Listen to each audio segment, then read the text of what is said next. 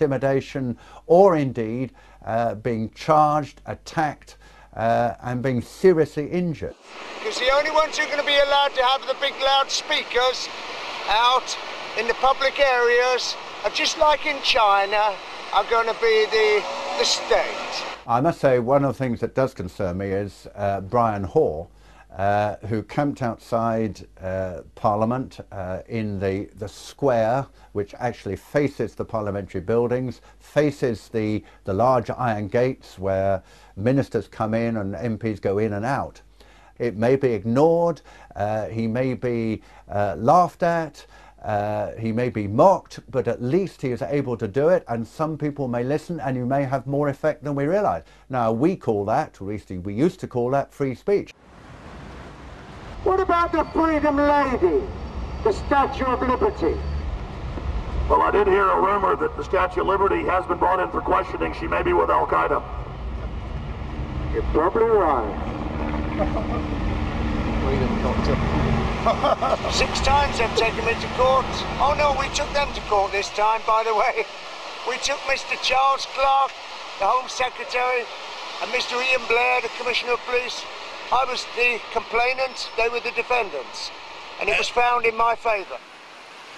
It is very much of concern that we've actually got an Act of Parliament which in one of its sections is clearly designed to prevent him or people like him putting across a message which they feel passionately about and which could be heard within the confines of Parliament. I find that very worrying. I bullhorned Parliament 3 days before the law went into effect.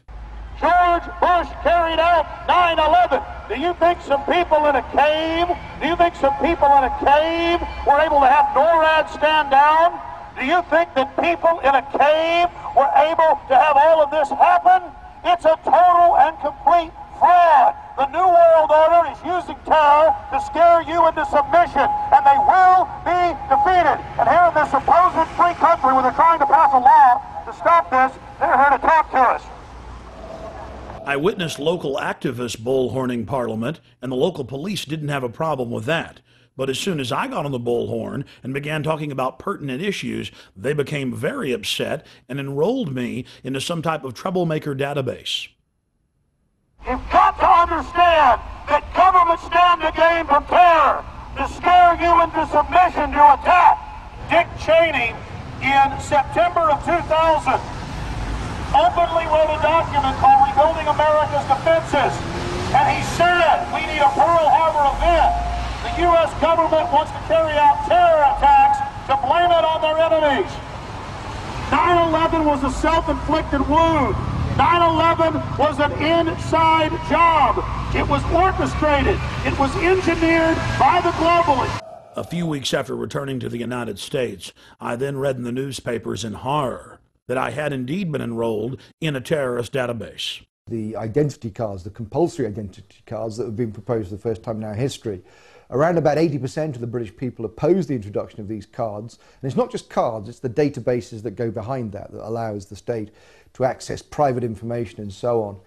And yet as a result of 7/7, it seems that these things will be steamrolled through our Parliament.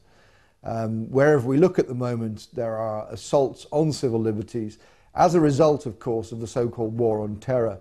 Similar guidelines have been implemented inside the United States. A Virginia anti-terror training manual lists property rights activists as potential terrorists. A Texas manual lists those wearing Levi's jeans, having cell phones, and who are, quote, friendly towards the police as potential terrorists. In Arizona, they list those that make frequent references to the U.S. Constitution as potential terrorists. All of these guidelines have been produced by the federal government and distributed at the state level. The federal government itself has told police to be on the lookout for drivers who have road almanacs or driver atlases. All across the planet, governments are restricting free speech and setting up so-called free speech zones to stop their populations from demonstrating.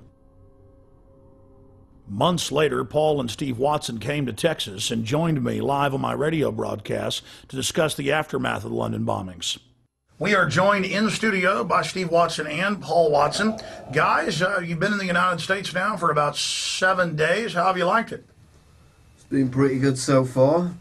Obviously, it's all Western culture, so it's pretty similar. But when we were in London, I mean, there were so many facets to it. But what was it like to have the police march up to you and tell you to turn your camera off when you were just on a public street interviewing people? Well, I mean, the fear-mongering at the time, we were there right after the bombings, 3 weeks after the first bombings, I believe, but then there was the second failed attempt. So the state of panic was still quite high, even though Londoners basically were apathetic to the attack. They just got on with their lives. They weren't really buying the government propaganda on it. We had case after case where we'd be out on the street doing interviews with people, and we'd be showing the video cameras, and there were people working right there at the Hard Rock Cafe. And I'm like, look at these cameras. They're everywhere. They're in plain view. And the manager comes out and goes, you know, thanks for showing me that. I've never noticed those. What's your name, sir? Charlie. I'm Alex. Nice to meet you, Charlie. Alex, how you doing? Good. What do you think of the new symbol of the United Kingdom is going to switch from the Union Jack to the black surveillance camera? Well, you know, there's plenty going on in London, so they need the surveillance cameras everywhere. But, I mean, it's going to be the new national symbol, or of course I'm being sarcastic, but really it has become the national symbol. 4+ million surveillance cameras in the great city of London alone. To say about it. You know, I don't even see them there. You don't see them? They don't exist? No. 4 million in the city. That's the first time I've even noticed they're there, and I've been working here a year. Out of sight, out of mind, huh? That's it, that's it. That's kind of Orwellian, though. You seem like a smart guy, but did you know only the smartest people in the inner party know how to engage in doublethink and doublespeak, where you don't even notice the cameras that are there? In fact, if you say they're not there, they're not there. Here, together, let's say they don't exist. All right, they don't exist. 2 + 2 = 5, hey. Hey, you could get an inner party membership. All right, I'm into it. I mean, that was actual doublethink. Steve, Paul, you want to comment on that? Well, let me read a quote from Orwell from 1984. Doublethink is an unending series of victories over your own memory, reality control. To know and not to know, to be conscious of complete truthfulness while telling carefully constructed lies, to hold simultaneously two opinions which cancelled out knowing them to be completely contradictory and believing in both of them, to use logic against logic to repudiate morality while laying claim to it. And this is exactly what we saw over and over again in London. You've got a nest of, what, 6 or 7 cameras, and people are out there saying they've never noticed them. It's like, it's a survival mechanism to deny reality, but at the end of the day, it's not even a survival mechanism, it's quite dangerous. We were asking the attitudes of taxi drivers about the bombings. They were all quite ambiguous. They kind of believed the government line at that point. Do you ever wonder who's really behind it? Well, I've heard there's people who think that other governments are behind it. You know, British governments, American governments, people have said that. Oh, really? You heard that some people think it's the government? Yeah. Yeah, I've heard that. Really? How popular is that view? Pretty unpopular, I would have thought. It is straight out of George Orwell's 1984. This poor woman thinks that if you give up your liberty, you supposedly get freedom. Yeah, well, we went to Stockwell Tube Station where they shot the Brazilian man. We basically noticed this woman who was working on the fruit stall. She'd been interviewed on the BBC, I'd seen her on there, so we went over to interview her. We were talking to her, and Alex asked her if she would sacrifice liberty for security. And she came back with, yes, I'll sacrifice liberty for freedom. I think people should give up their liberty for freedom. Liberty and freedom are the same thing. We then asked her again to clarify, just in case she made a mistake, and she said the same thing again. She was willing to give up liberty for freedom, which is really, it's direct doublethink, because the two things mean the same thing. We found the same mindset in Crawford, Texas, outside Bush's ranch, that we witnessed in England. Populations who are willfully ignorant, who revel in being lied to. Well, we're on our way out to Crawford, where President Bush is vacationing for 5 weeks. He spent about 1/4 of his time in the administration out here at his Hollywood set. Though he admittedly is afraid of horses and cows and many other forms of wildlife, and of course, he was born in Kennebunkport, Maine, and spent most of his life there. He likes to put on a cowboy hat and a big belt buckle and strut around. He meets with all these different world leaders and decides to, basically how to carve up the world. He meets with the Saudi leaders and holds hands with them. He meets with Ariel Sharon. He meets with leaders from all over the world, but he certainly doesn't meet with the mothers of dead soldiers.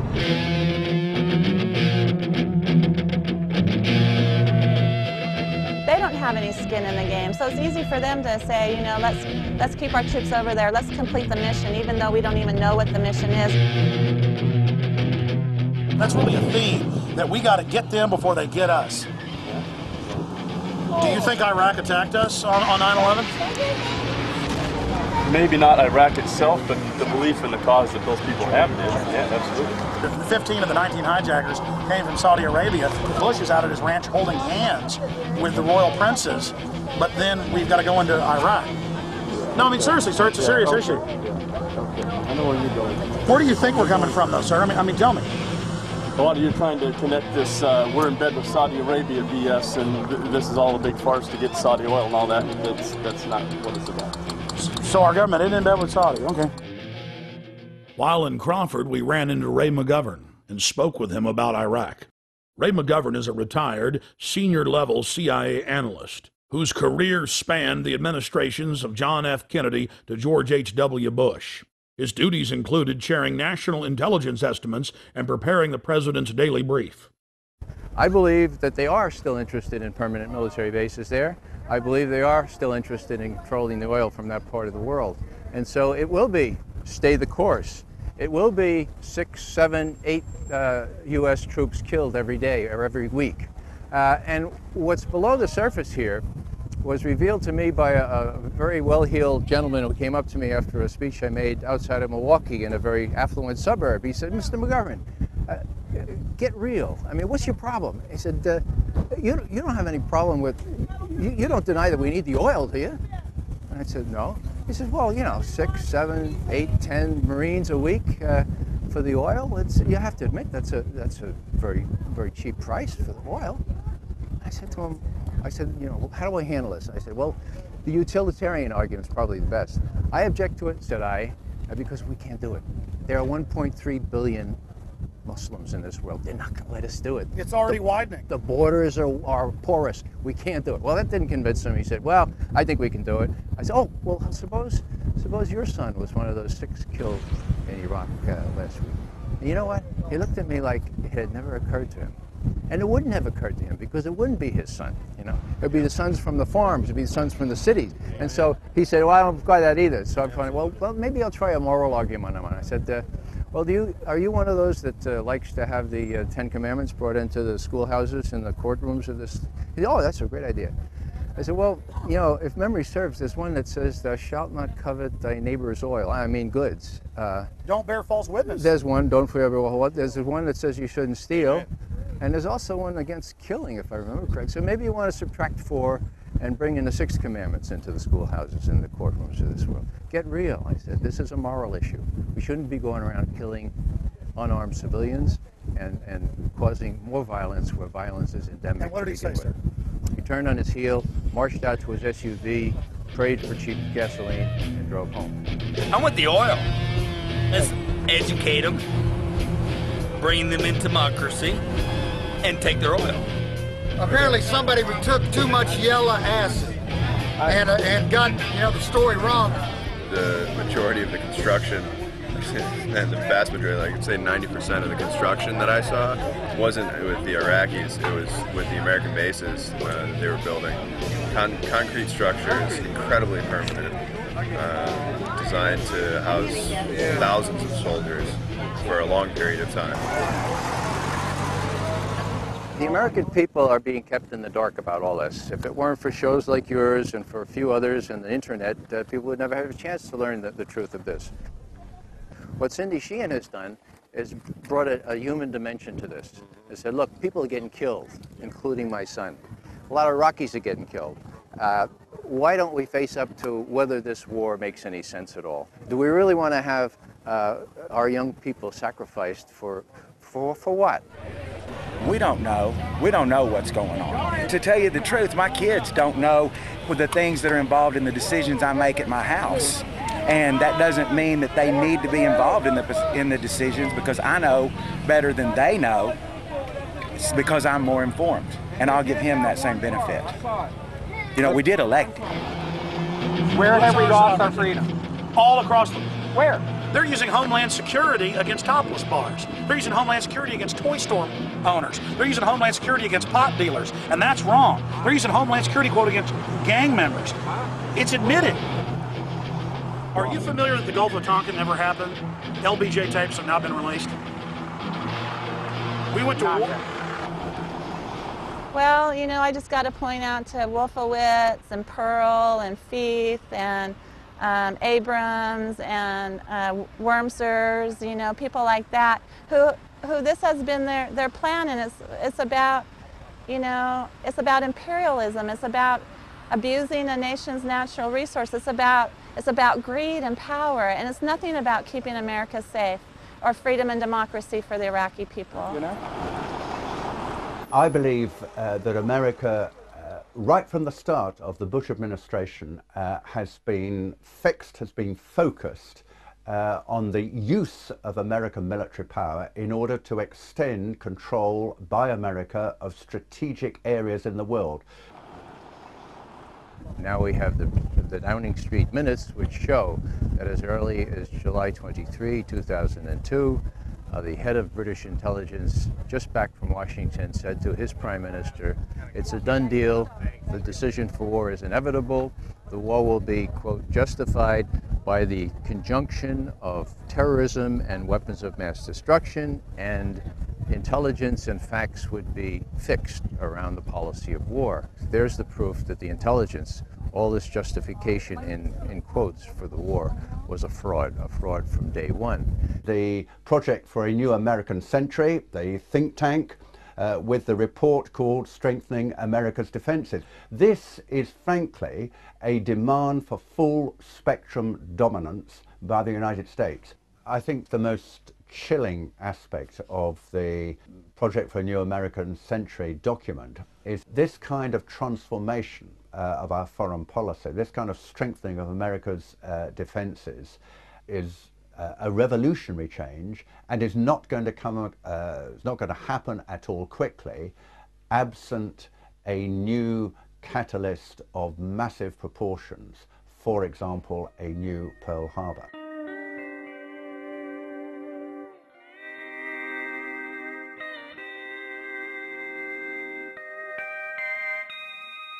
In Crawford, Texas, we found individuals who believe the weapons of mass destruction were found in Iraq. No weapons of mass destruction were found. Are you kidding me? Do you buy that? Yes. Of course there were mass. Of course there were. David, there were. This guy would make a great citizen in George Orwell's fictitious 1984. If we took them all away, does that still mean that if he had the capability, would he still? See, that's in the mind. Well, she's got an ad on TV. It said he lied, my son died. You know, he hasn't lied to nobody. What did George Bush lie about? He said he was going to protect weapons this of mass country. destructions. That no matter what it took to keep the enemy out of our backyards. He never said there weren't going to be nobody killed. That's war. I think they're saying that Bush lied about WMDs, not about troops were going to die. But did he though? Those weapons were there. The authoritarian powers of the state, which are available to government, is very dangerous. And I think we live in a state, we live in states, both the United States and the UK, where the powers to question, to call in evidence, to demand explanation, to hold to account those who are in control, are gradually, systematically being weakened. This is very dangerous in a democracy.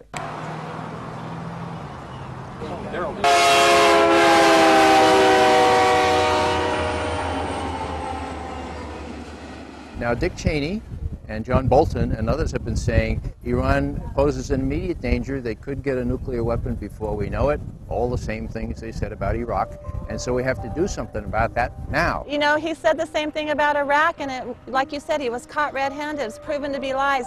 Why should we believe him about Iran? I'm pleased to tell you, American people, that the National Intelligence Estimate just put out on Iran says that Iran cannot possibly have a nuclear weapon for 10 more years. Let me say that one more time. Iran can't be a nuclear power, weapons-wise, for 10 more years.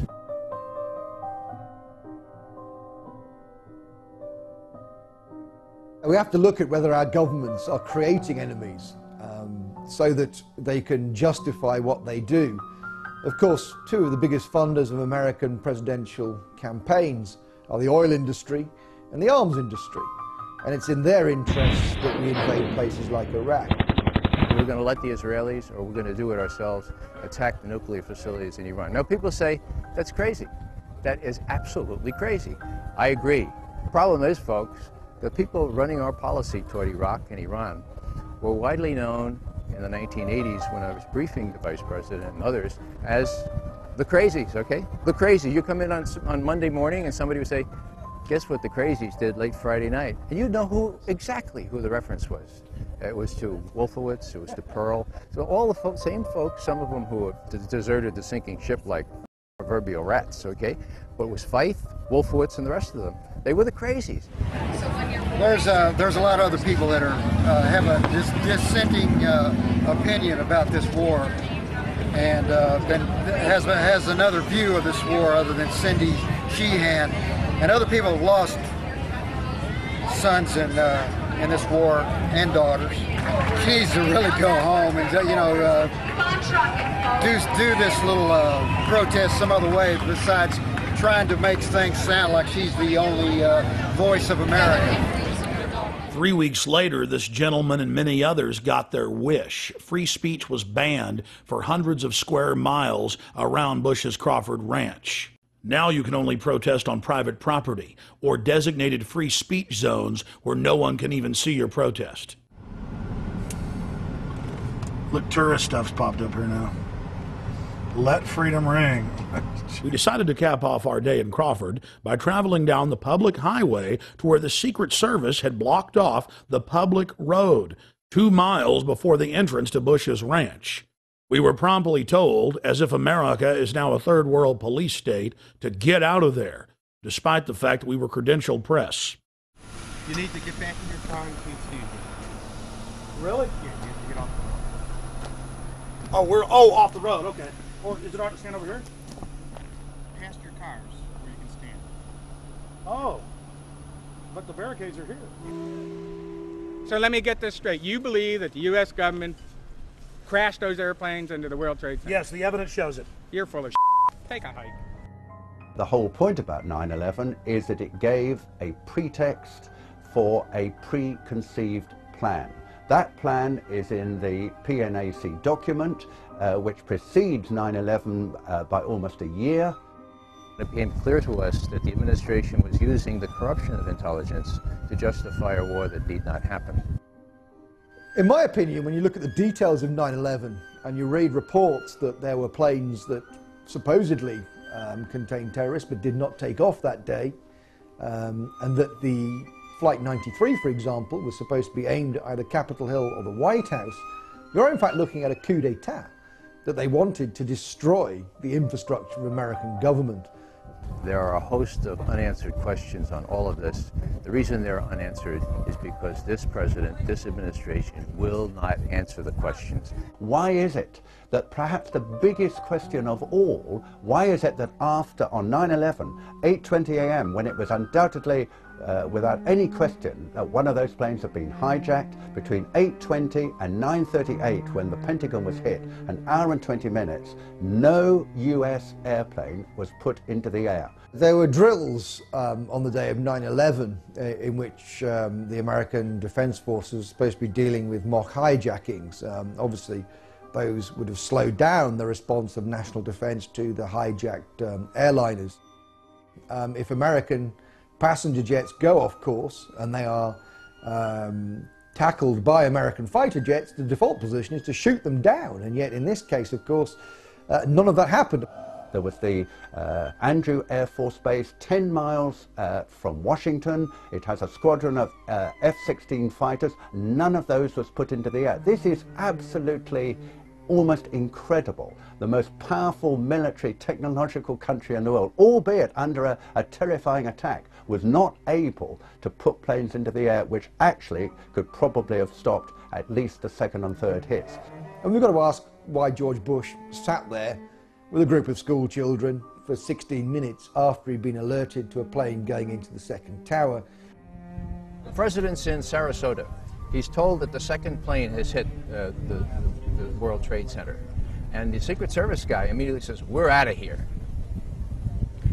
The president stays for 30 minutes, folks, for 30 minutes. Now, how do you explain that? I've talked to all manner of Secret Service people. They say, "We're out of here" was exactly the right reaction. Everyone knew where the president was. If not the president, you might have had some concern for these little kids. Why did he stay for 30 minutes? Why was he countermanded? The implication, of course, is he knew exactly what was going on, that he knew that he wasn't under attack.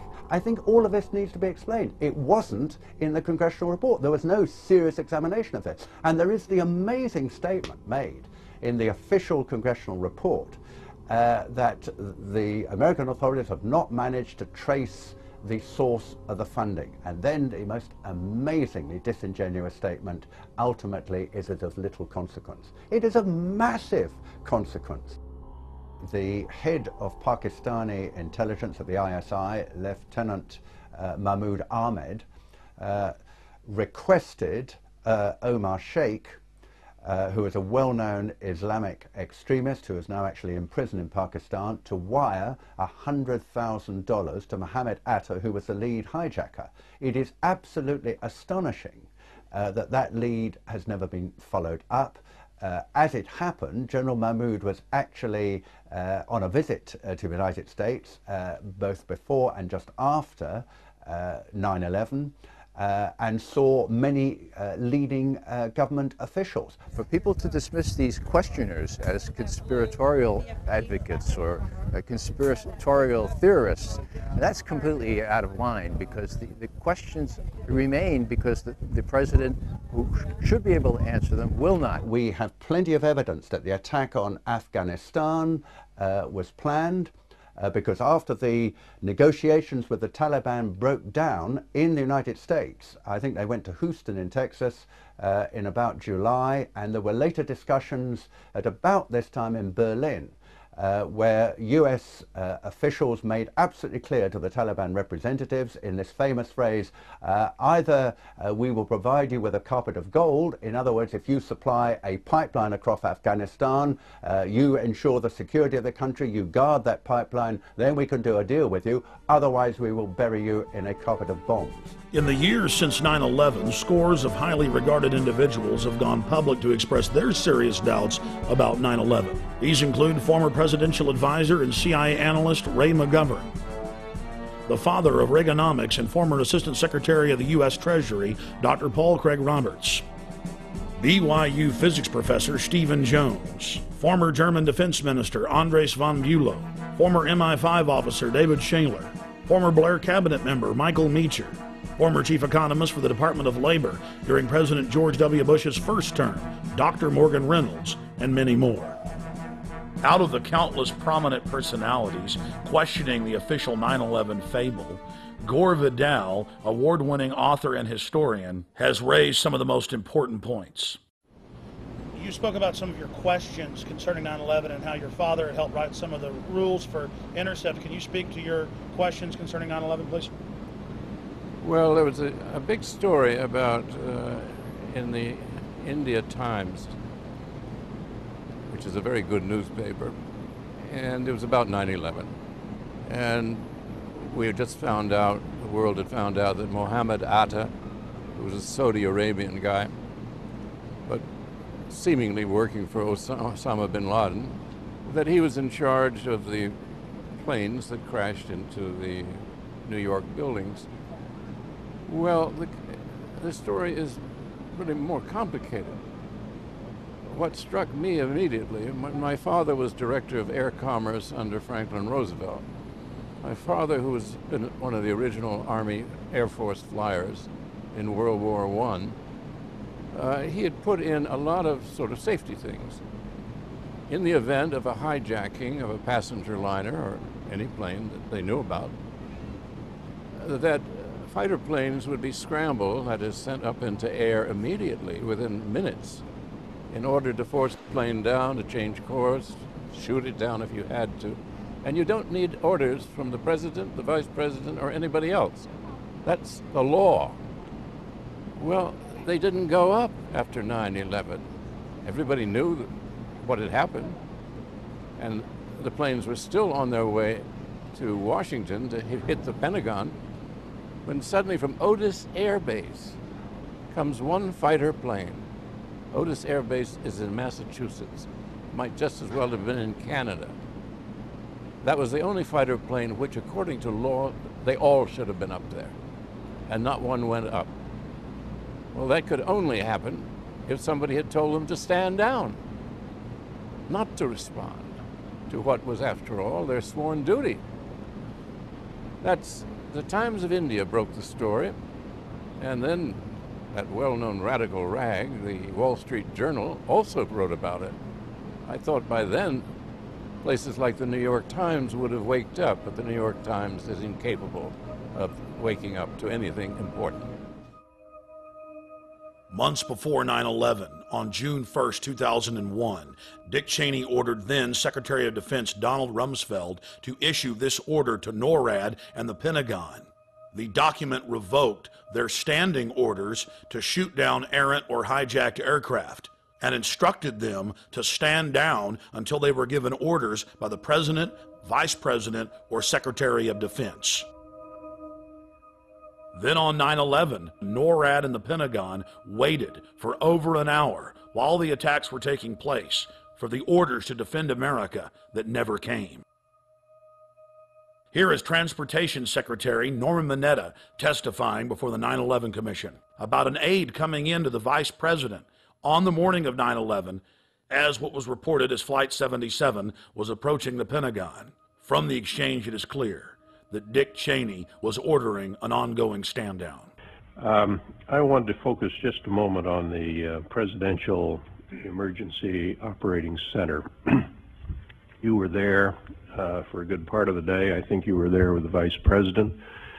And we had that order given, I think it was by the President, that authorized the shooting down of commercial aircraft that were suspected to be controlled by terrorists. Were you there when that order was given?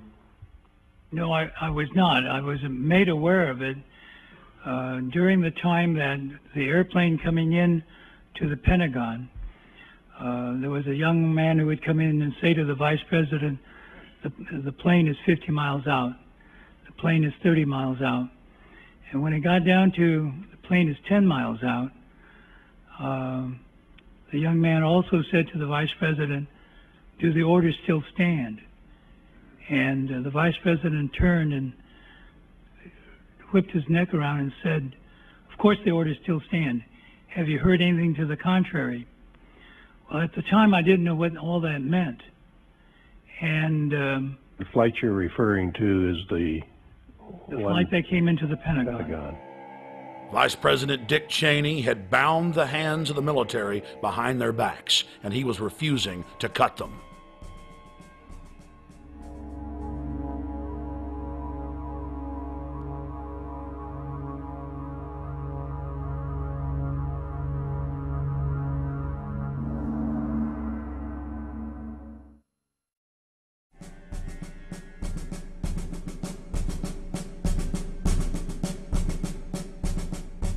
On the 5th anniversary of the September 11th coup against America, thousands of citizens took to the streets of New York to expose the cover-up. The people are sick and tired of the real perpetrators of 9/11, grandstanding like heroes and using the tragedy as a pretext to turn America into an Orwellian police state. Once everybody gets here, we're going to all get together, we're going to go over to Ground Zero.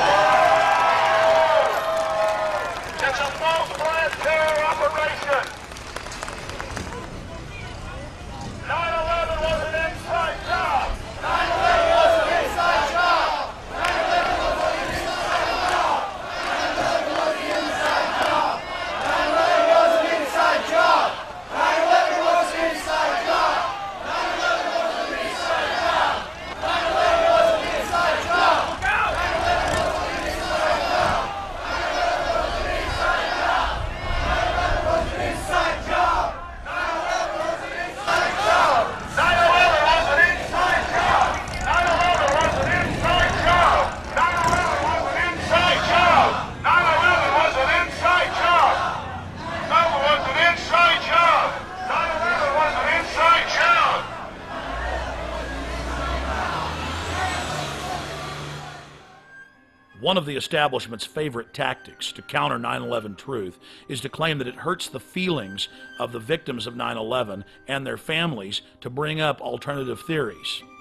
Bill Doyle is the head of the Coalition of 9/11 Families, the largest 9/11 victims organization. He reported to us that the majority of the members of his group believe that 9/11 is an inside job and that they're sick and tired of the massive concerted effort to cover up the truth by the controlled corporate press and the government. This is a very important point because the controlled media continues to claim that victims and their families don't want questions raised about 9/11. Every single 9/11 group we've talked to wants the investigation reopened and believes that there is a cover-up at the bare minimum. Bill Christensen was formerly the head of the CIA's Department of Foreign Threat Assessment. He has said that all the evidence points towards a total inside job. Former CIA clandestine case officer Robert Steele has gone on record saying there's enough evidence to indict Dick Cheney for involvement in 9/11. In early June of 2006, we traveled to Chicago to meet with fellow 9/11 truth seekers and expose the official story as a fraud. You cannot hide the truth. You will not hide the truth. It's coming out. Your crimes are coming out. Ladies and gentlemen, 9/11 is an inside job. It's a self-inflicted war. It's a government false flag. Terror operation. Research it. More people are waking up every single day. More people realize what the stakes are.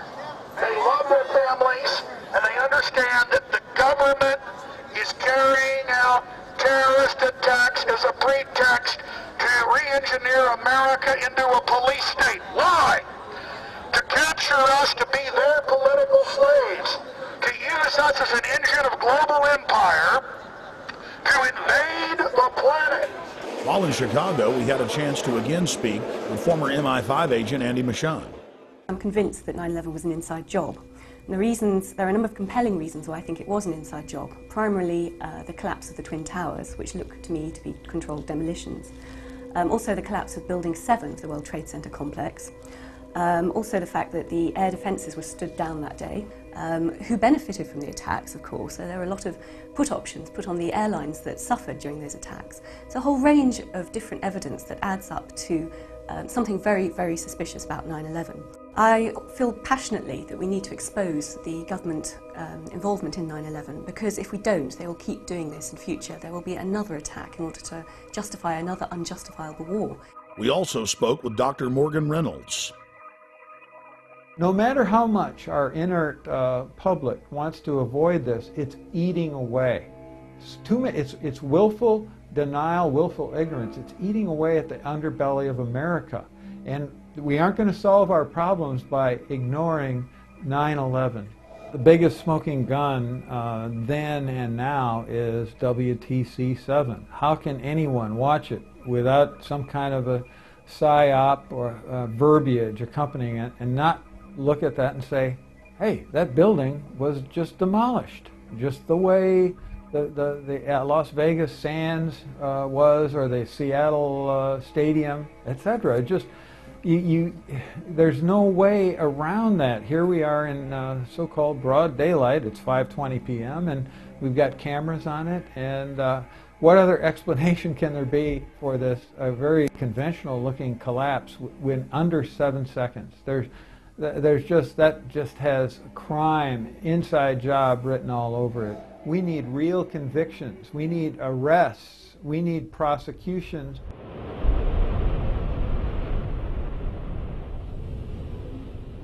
We also had a chance to speak to Professor Stephen Jones, who is a doctor of physics, concerning new bombshell evidence that conclusively proves that thermite was used to cut the main pillars in the World Trade Center towers.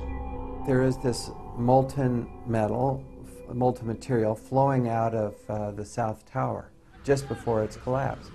It has a large quantity of yellow hot metal. And then I read about these pools of molten metal underneath both towers and Building 7 after their collapses.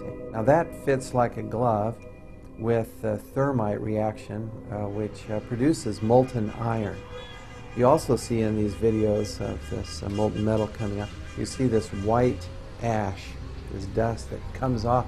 Now that combination, yellow hot molten metal, white ash floating away, that's his signature characteristic for thermite.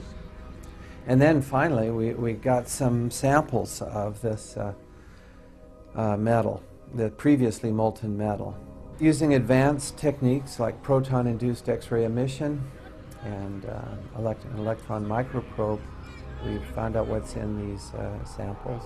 We're finding iron, also sulfur, potassium, and manganese. And these are characteristic of a variation of thermite, which is used to cut through steel very rapidly. It's called thermate.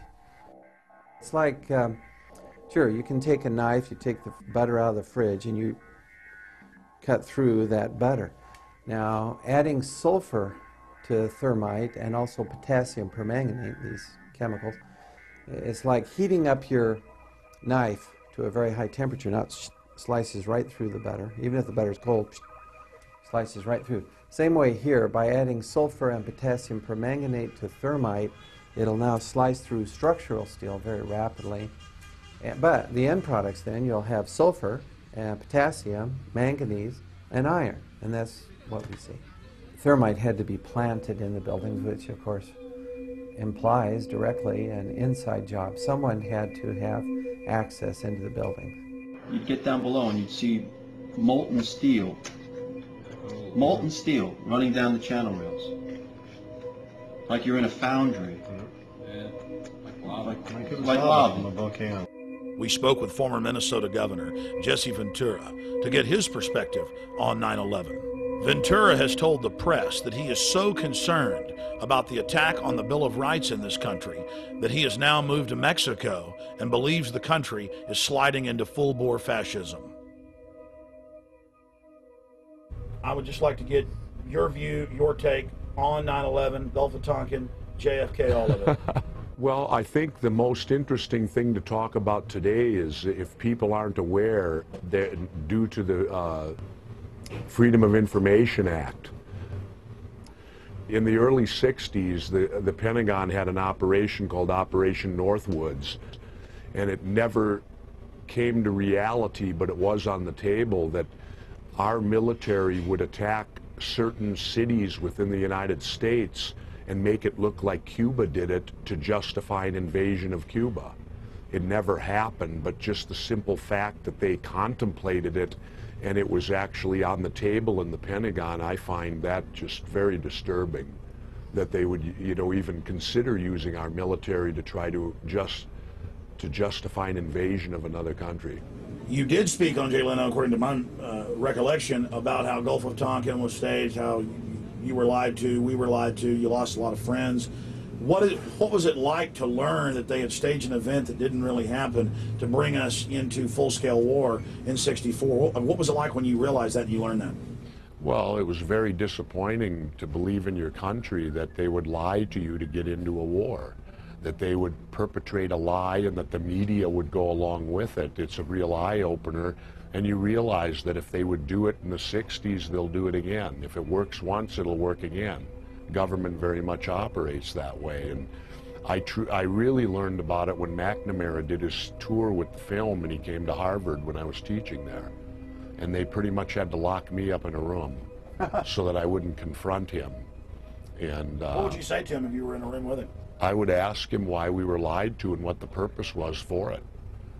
The one thing I do question on 9/11 is the fact that if anyone's familiar with the Payne Stewart, the golfer, and when he died, he was flying in a private plane, and they lost contact with that private plane out of Florida, and within 30 minutes they had a fighter jet up on the wing.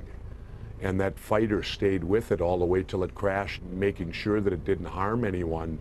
And the thing I questioned on 9/11 was simply the fact, where were our planes? When all of this was going on and planes were being hijacked an hour apart, and there were 4 of them that cover about a 6-hour space, at no time, to my knowledge, did we have any fighter planes up in the air. Why? Well, the default position is to send up fighters. Right. Why weren't they? In light of the fact that there was a cover-up that got us into the Vietnam War, and there was, in my opinion, a cover-up of John Kennedy's assassination, I would just say that I don't believe it's beyond reason to not at least consider that the government certainly would do things like that. Then in mid-March of 2006, actor Charlie Sheen went public on my syndicated radio show and simply called for a new independent investigation and questioned the official story. Sheen knew that the establishment lapdogs would attack his personal past, whether real or manufactured, instead of challenging him on the facts. So Charles Sheen preemptively challenged them to challenge him on the facts, something they steadfastly refused to do.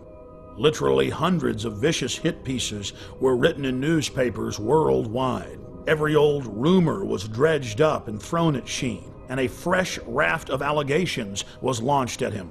The only national television program that was fair in its presentation was Showbiz Tonight with A.J. Hammer on CNN.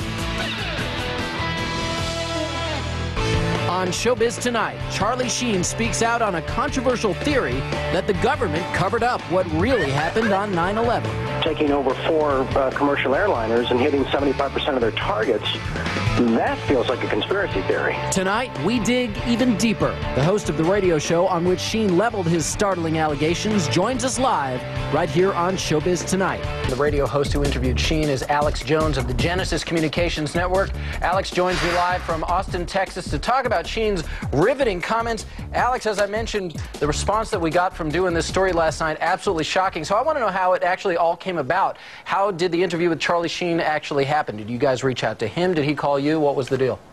Well, just to make something clear, Mr. Sheen has amazing courage to do what he's done, and he contacted me. He's been watching my documentaries for years. He's one of the most informed people that I've talked to in Hollywood on this subject. Listen, for years, Hollywood's been on fire with people knowing the truth about 9/11, and I was the first to expose 9/11 on the day. In fact, 2 months before, I had intel that elements of the military-industrial complex were going to carry out the attack. I said they'll use bin Laden, the known CIA asset, as their patsy to take the blame for attacking the towers. So Mr. Sheen is only exceptional in that he has courage in going public, courage that no one else in Hollywood had. I mean, here's a CNN poll from Anderson Cooper a year and a half ago where they said, is the government covering up 9/11? Could they be involved? 90% when the poll closed on CNN said this. So listen, I have my own syndicated show. I've done 4,000 radio interviews in the last 4.5 years. Almost no one calls in and disagrees now. We have the majority view, and we have the evidence. And bottom line, there are declassified U.S. government documents like Operation Northwoods that ABC News reported on back in 2000. Operation Northwoods, Google it, and in there the U.S. government, an element of it said we want to hijack jets by remote control, crash them, and blame it on the Soviet Union and Cuba. Now, that was decades ago. This is why we believe this. Right. Then you look at the official story, the firefighters, the police, hundreds of them saying there were bombs in the buildings. They were told to shut up. You look at Building 7, detonators are going off. You can see the explosions. And Alex, a lot of this is what Charlie Sheen was covering. I'm actually just curious, did he reach out to you guys? Is he the one who put the call into you? Sure. Is that how he wound up on your show? Sure. He called me a few weeks ago and said that he loves this country. He has nothing to gain from this. I mean, in fact, it's dangerous for him to do. But he said, I love this country and my kids so much that I'm going to do this, Alex. And I said, God bless you, because now it may spur other Hollywood people who've got major pull, who know the truth, to start going public. Look, it's really simple. Let's understand this, okay?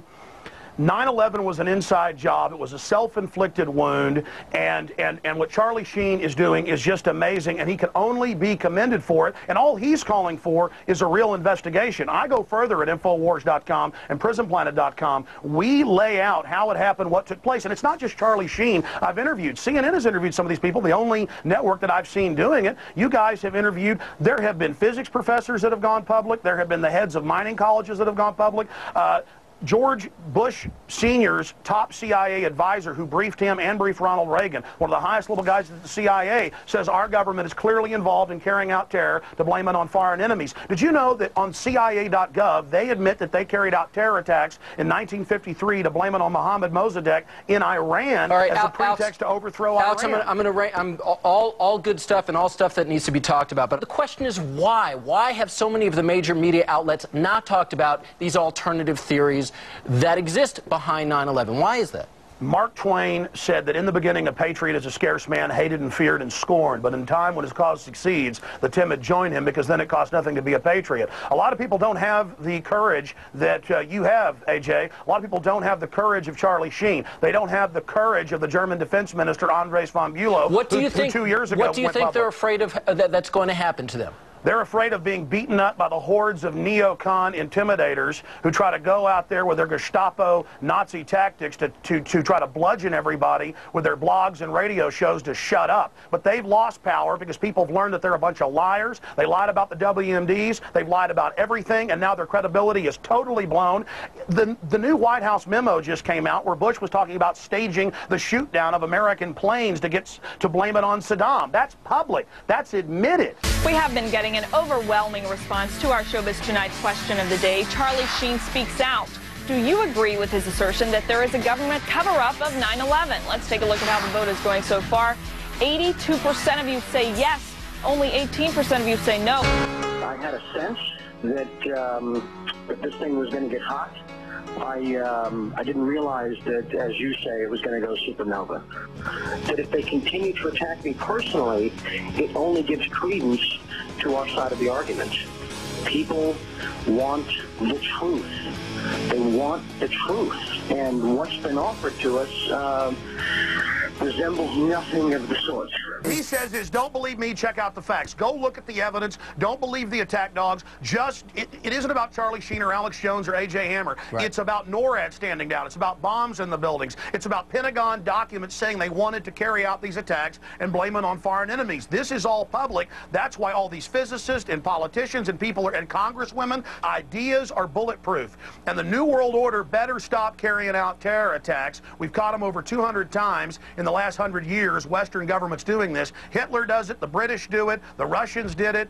Governments do this. And I'm not saying the whole government. Very small criminal black world is what they're called. Operators are carrying this out. That's the facts. Please go investigate it, ladies and gentlemen. You will discover the truth. Look at America. It's turning into a police state. We're putting cameras in school bathrooms. Nothing can stop the truth from coming out on 9/11, and we're in danger of the New World Order carrying out more terror attacks to keep this war for empire. Charlie Sheen then appeared on Jimmy Kimmel Live. Sheen again threw down the gauntlet and challenged his detractors to look at the facts of Building 7 and the 5 frames from the Pentagon. You know him from movies like Platoon and Wall Street, and in addition to seeing him every week on 2.5 Men, opening tonight, you can see him in Scary Movie 4. Please welcome the indestructible Charlie Sheen.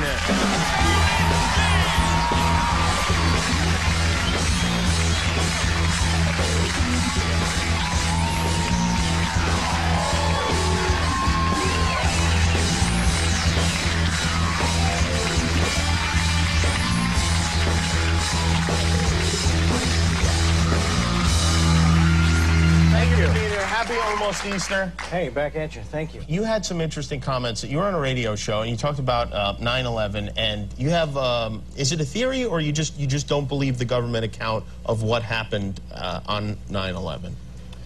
I just had questions. Yeah? I had a lot of questions, and the forum I chose to voice those questions in is the Alex Jones radio show, and just because he's a guy that I've been a fan of and followed for a lot of years, and you know, I got attacked. I mean, there were a lot of hit pieces. The reaction was people get severe. very mad when celebrities have opinions. No, I understand. Yeah. I understand. I know he's not qualified. He doesn't. You know, he's just who the hell is he to have an opinion about something so horrible? And you know, it was sad because they didn't really take a look at any of the stuff I was asking them to look at, any of the evidence or any of the stuff that generated those questions. You know, and they said, oh, he's another tinfoil hat wearing Hollywood clown. You know, and it's like the only.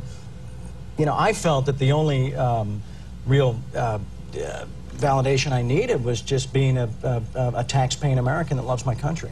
Yeah, and I mean, it's just something that you wonder about and you would like to know more about, sure. I assume. And did you study the tapes? I've done a lot of research, and it's not just me, it's the people that have come before me, the experts and the engineers and the physicists and the scientists and the scholars that raised a lot of these things, and I took a look at their research and said, yeah, it doesn't add up. A lot of it doesn't add up. Hence these questions, you know. And there's two areas. There's Building 7, and there's the 5 frames from the Pentagon. Don't listen to me. Do your own research, you know. But I think that, you know, what happened to a time in this country when we were entitled, when we had a constitutional and a God-given right to be curious about things that didn't make sense. That's all it was. Because we have a lot of cable shows now, and thank you, and they need stuff to be mad about. So, you know, stuff like this is like, oh boy, we could yell about this for an entire week. And plus, with your dad being the president and all, it puts a lot of the focus on it. That's true.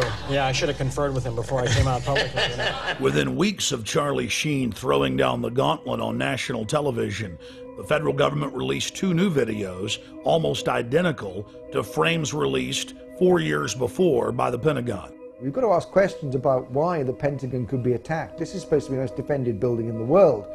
We've got to look at the stills that were released from video footage of that day, which claim that a jetliner went into the side of the Pentagon and yet appear to show some kind of guided missile going in there. The establishment press chortled with glee, as if the new footage conclusively proved their claims.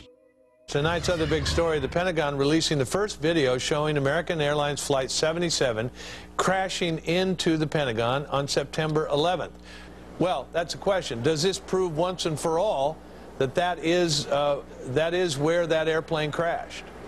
Well, I would have thought that over the years that was never a question, but some folks had a question about that. I think that question is now once and for all answered.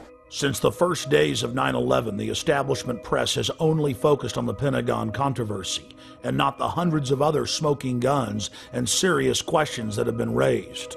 We have to ask ourselves, why? As if it was by design, the new frames only intensified the debate. No passenger plane is evident in the still frames. They're more than happy to endlessly focus on the Pentagon, but they won't touch Building 7.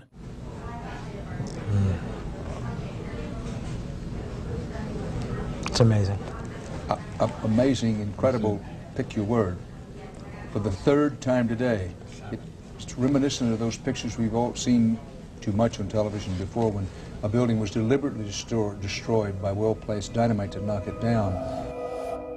We have the owner of the World Trade Center complex admitting on tape that he ordered the building demolished on the afternoon of 9/11. I said, you know, we've had such terrible loss of life. Maybe the smartest thing to do is pull it. And they made that decision to pull, and then we watched the building collapse.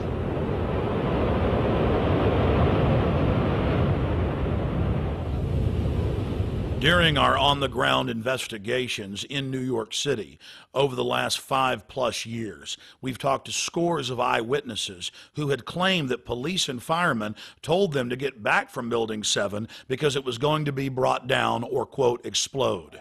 Building 7, while I was listening to live feed from our local public radio station later in the afternoon, they talked about Building 7.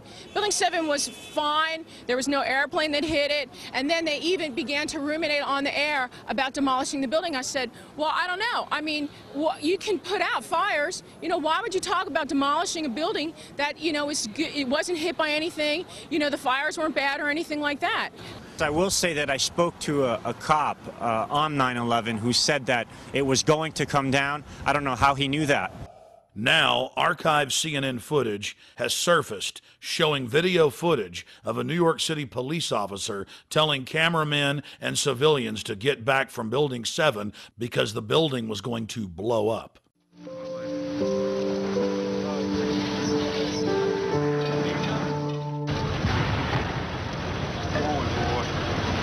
Keep your eye on that building. It'll be coming down. This building is about to blow up.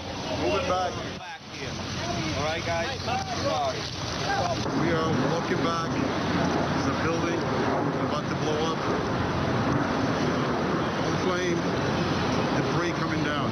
Just in the last few seconds, another building, building number 7, one of the buildings in support of the World Trade Center towers, has collapsed. This is no small building, as you can see, at 47 stories. It would stand out in most American cities. And then, in late February of 2007, 9/11 researchers reviewing archives of live news coverage from September 11th discovered to their shock that BBC World had reported that Building 7, also known as the Salomon Brothers building, had completely collapsed over 20 minutes before its actual implosion. First anchors at the London news desk reported it. Now, more on the latest building collapse in New York. You might have heard a few moments ago I was talking about the Salomon Brothers building collapsing, and indeed it has. Apparently that's only a few hundred yards away from where the... They then cut to BBC reporter Jane Stanley in New York, who also reported that the Salomon Brothers building had fallen, all the while with the building clearly visible behind her through the window. Our correspondent, Jane Stanley. Jane, what more can you tell us about the Salomon Brothers building and its collapse? Well, only really what you already know. Details are very, very sketchy. There's almost a sense downtown in New York behind me, down by the World Trade Centers, of just an area completely closed off as the rescue workers try to do their job. But this isn't the first building that has suffered as a result. We know that part of the Marriott Hotel next to the World Trade Center also collapsed as a result of this huge amount of falling debris from 110 7 floors of the two twin towers of the World Trade Center. As you can see behind me, the Trade Center appears to be still burning. We see these huge clouds of smoke and ash, and we know that behind that there's an empty piece of what was a very familiar New York skyline. Another BBC News channel, BBC 24, also got the word and reported the collapse 20 minutes before it fell. Enormous building in New York has collapsed. It is the 47-story Salomon Brothers building, which was situated very close to the World Trade Center right there in this financial capital. It then emerged that Aaron Brown of CNN reported from a rooftop overlooking Ground Zero that Building 7 had collapsed over an hour before it actually fell. We are getting information now that one of the other buildings, Building 7 in the World Trade Center complex, is on fire and has either collapsed or is collapsing. And you, to be honest, can see these pictures a little bit more clearly than I.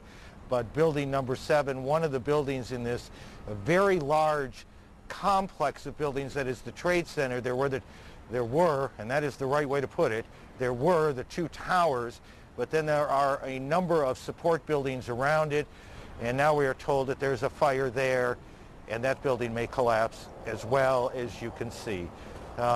We can see as we look now back downtown, we can see the billowing smoke. CNN and BBC's reports conclusively prove media prior knowledge and false start scripting of Building 7's controlled demolition. Couple that with hundreds of police, firefighters, and rescue workers stating that they were told to get back from 7 because it was going to be brought down. There can be no doubt that Building 7's destruction was an orchestrated inside job. 9/11 was just one salvo in an ongoing war against the free peoples of the planet. It's all part of their terror storm.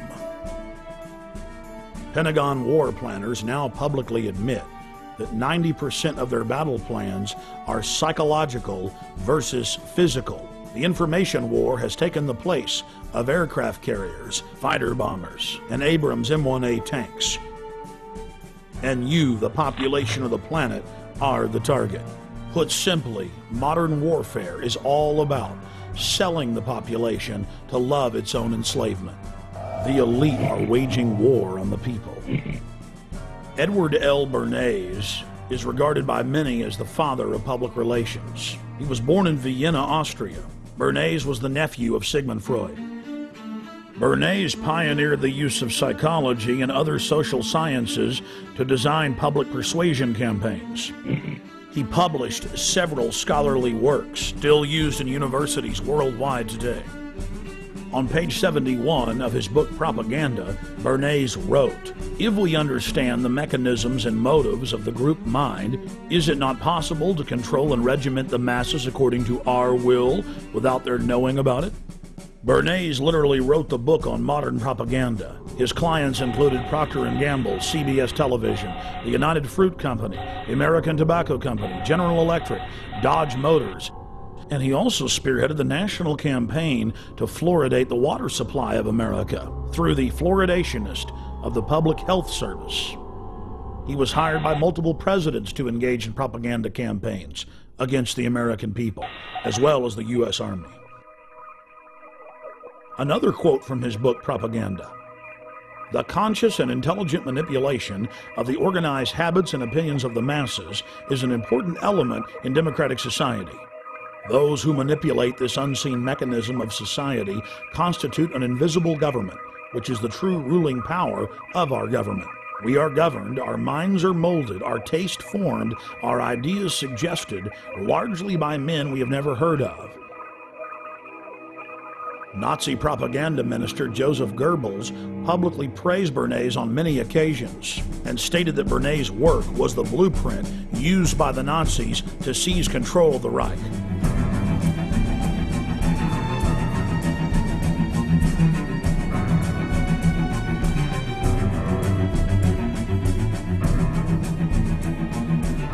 Edward Bernays advanced the science of propaganda light years, But more than 60 years after his heyday, the science of mind control is thousands of times more sophisticated than even Bernays had envisioned.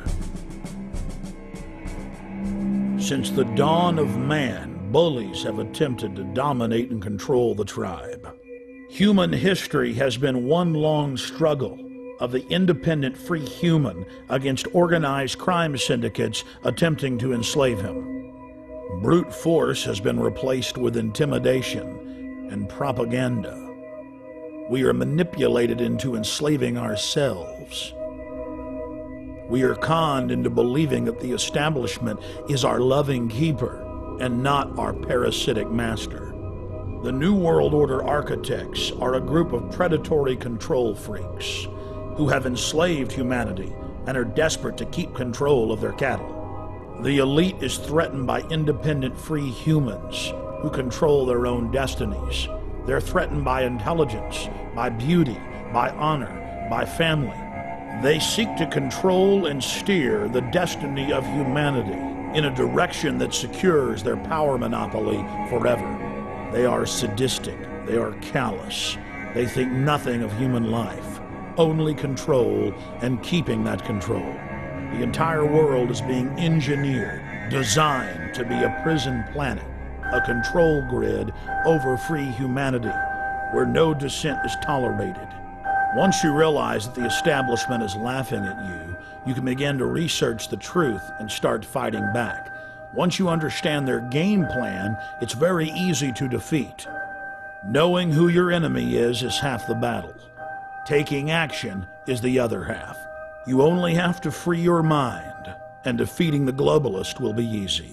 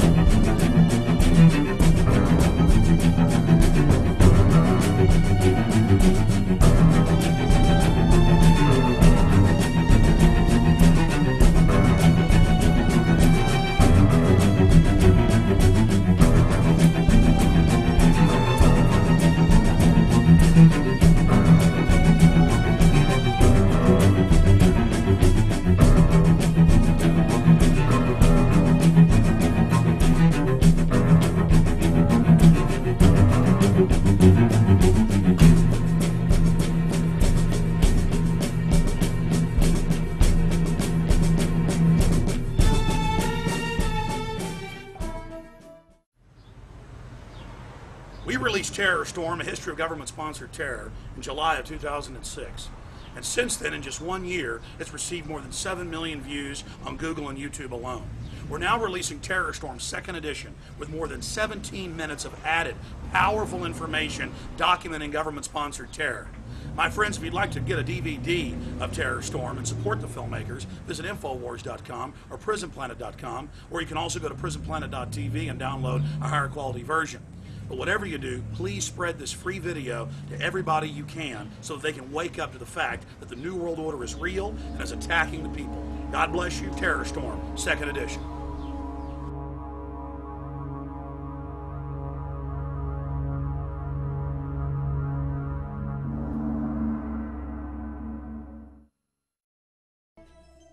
Hey guys, get your cameras on. Yeah, what's going on? I've almost been arrested 3 times every day, anywhere in the city, videotaping anything. It is an absolute nightmare. And we're looking for patriots that know what the Bill of Rights and Constitution says, and that can see all of this and know that it's a fraud. 4 planes in 2 hours! How can that be? A cop on 9/11 said that it was going to come down. I don't know how he knew that. On the morning of 9/11, the CIA was running a drill of flying hijacked jets into the World Trade Center and Pentagon. Building 7 is further away from the towers and was not hit by planes. So if your building's owned by Larry Silverstein, it collapses because he's got a big fat insurance policy. The Project for New American Century said that we need a terrorist attack on the Order of Pearl Harbor to get the American people behind a war. Prescott Bush He did a number of things that were not only anti-American, but were pro-Hitler. A lot of people aren't going to know what Skull. I don't really know what it is. Why don't you talk about NORAD standing down, Michael?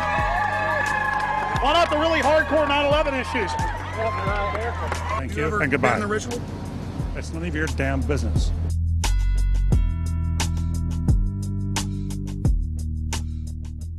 We're talking about the Bohemian Grove and trying to see what locals think about it. You're talking about the Bohemian Grove, quote-unquote elite and presidential retreat. I can't even begin to imagine what we're going to discover when I infiltrate tomorrow.